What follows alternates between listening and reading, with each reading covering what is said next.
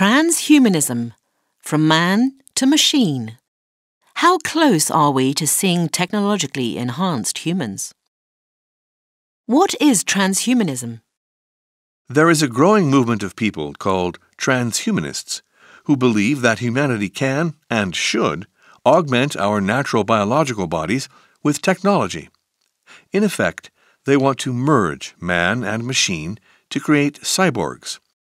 Ultimately, some of them believe it will be possible to one day upload an individual's consciousness, memories, and experience into a fully digital form and become immortal. Yes, you're right. That was an episode of Black Mirror. How close is it to reality? In some ways, it is already happening. Take the example of athletes in the Paralympics who run on carbon fibre blades instead of legs. As that technology improves, they will soon be able to run faster than any athlete with natural legs. At that point, many questions arise. Should they be allowed to compete against normal athletes?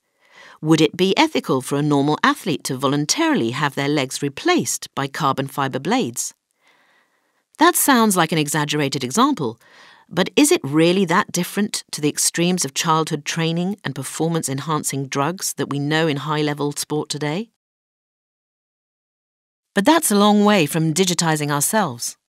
Yes, but numerous researchers are working on exactly that.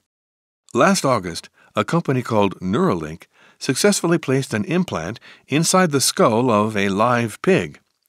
Wires from the implant are attached to the brain and send information on neural activity to a computer. The objective is to have two-way communication, allowing a person to control machinery with their thoughts, for instance, or combat neurological problems such as amnesia or paraplegia. Ultimately, said inventor Elon Musk, you could potentially download memories into a robot body. When will this happen?